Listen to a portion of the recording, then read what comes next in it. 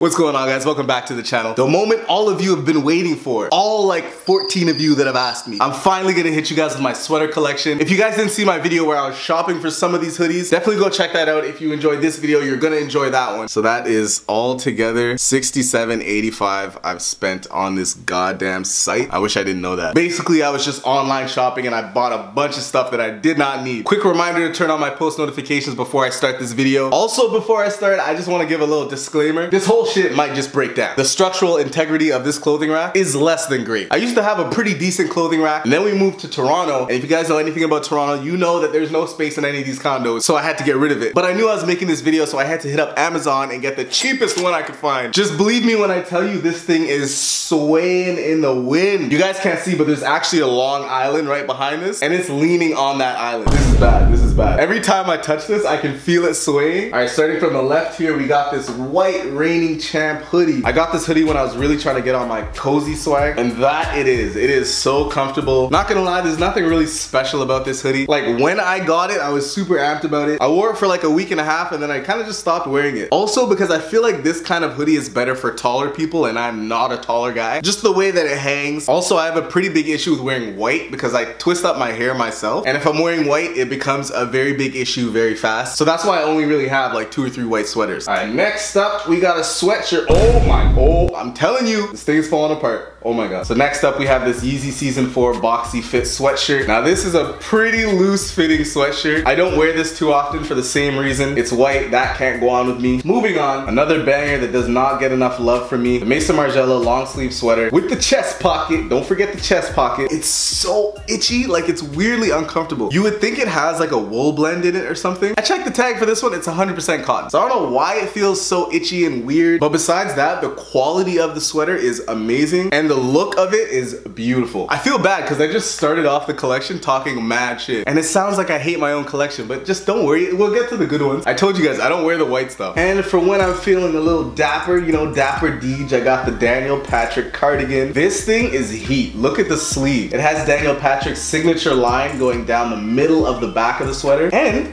it comes with these cool little pockets. Daniel Patrick has to be like my favorite brand right now. It's a competition between Yeezy and Daniel Patrick for me. If you guys check out their website, you'll know why. Just full of beautiful clothing. It's the kind of stuff that I would definitely wear. And the branding isn't too loud and in your face, which I love. And on some of their stuff, there's no branding. Like this cardigan, and actually this sweater is also Daniel Patrick. No branding whatsoever. This sweater also has that signature line down the back. I don't know if you guys can see it, but that's Daniel's vibe. All right, so far we hit you with the Reigning Champ, Yeezy, Margiela, Daniel Patrick. Not a bad collection so far. We're gonna keep it going though. This is the last one for the brown sweaters. Now this is a Yeezy hoodie. Like this looks exactly like what people imagine Yeezy hoodies to look like. Everything from the color scheme to how baggy it is and how much of a bum it actually makes you look like when you wear it. This hoodie is season 3, so it's a little outdated. I think he's on season 6 at this point. I think the most recent Yeezy line I have might be season 5, and it's a pair of socks. Here we go. We got another Yeezy sweater. I actually have a sweater collection video on my channel from like a year and a half ago, maybe 2 years ago, and I think like 75 to 80% of it is Zara. It was so embarrassing. Not embarrassing because it was Zara, just embarrassing because I had no diversity in my wardrobe. So I think this is actually my most recent Yeezy hoodie, but yo, you gotta love this gray. This thing is so hard. I think, is it heather gray? More gray hoodies. All right, so this one's definitely my favorite gray hoodie. This is the off-white oversized Nebraska hoodie, and this is a complete banger. On the top of the shoulders, you have white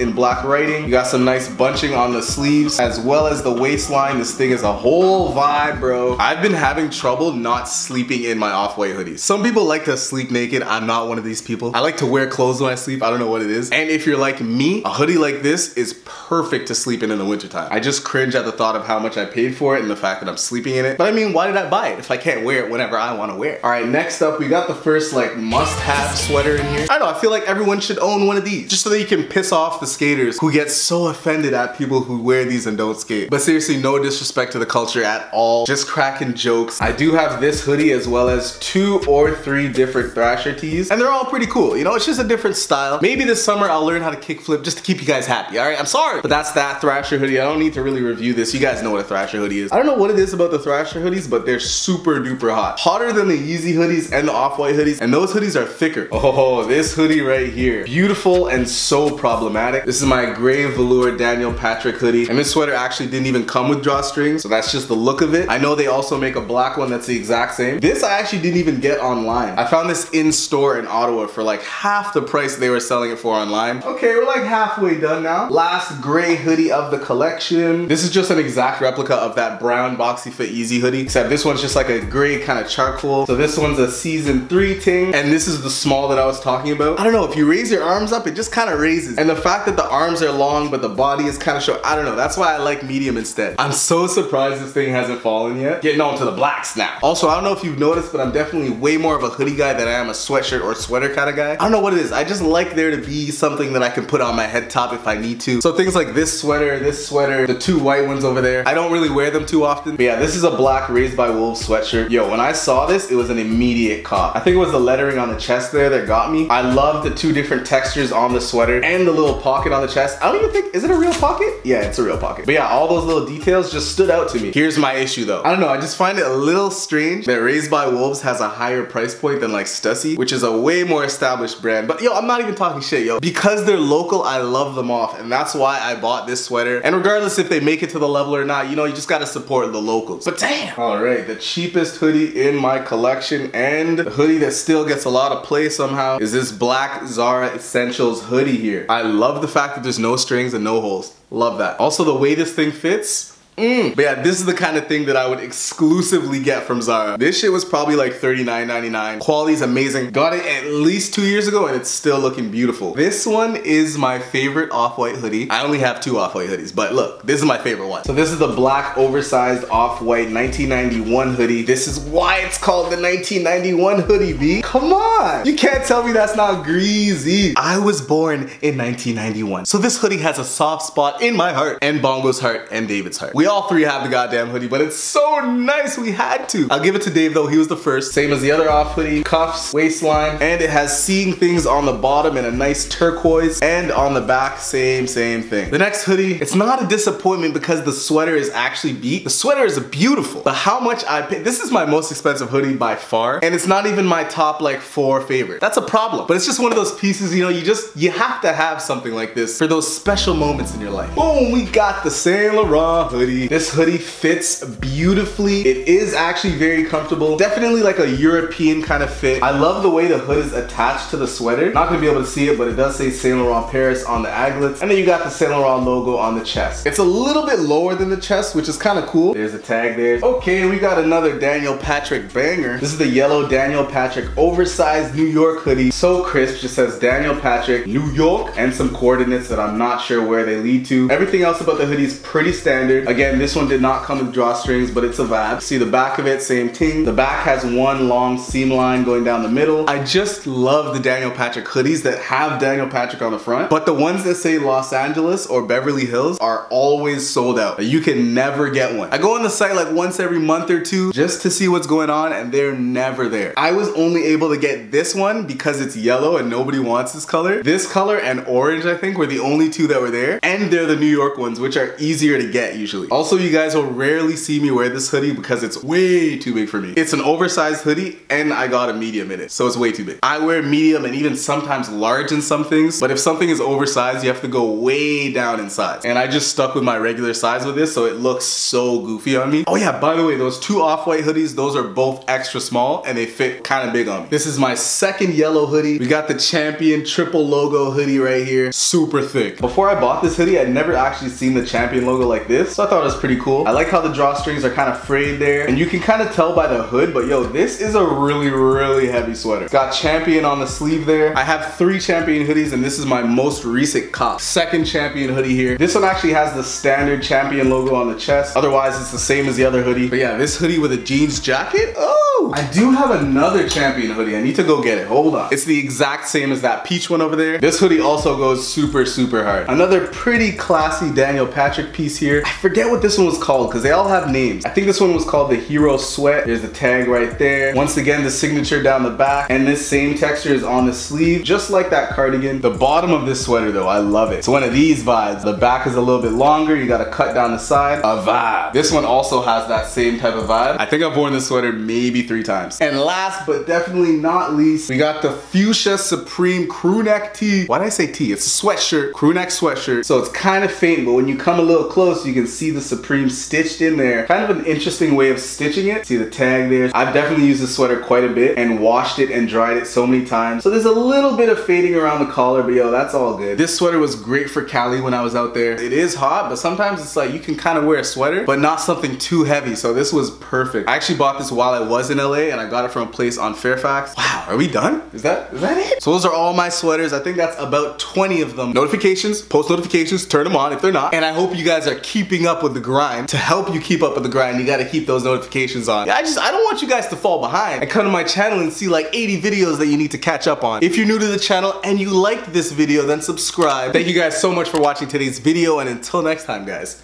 don't sleep fam.